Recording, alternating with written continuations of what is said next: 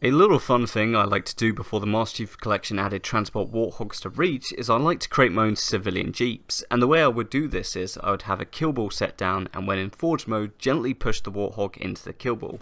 Not to completely destroy it, but if you do it right, this is the result. A Warthog with no turret, and I just found that really neat back in the day that you could still drive it with it being partially destroyed. Did anyone else ever do this? Let me know in the comments down below, and don't forget to like and subscribe for more Halo content.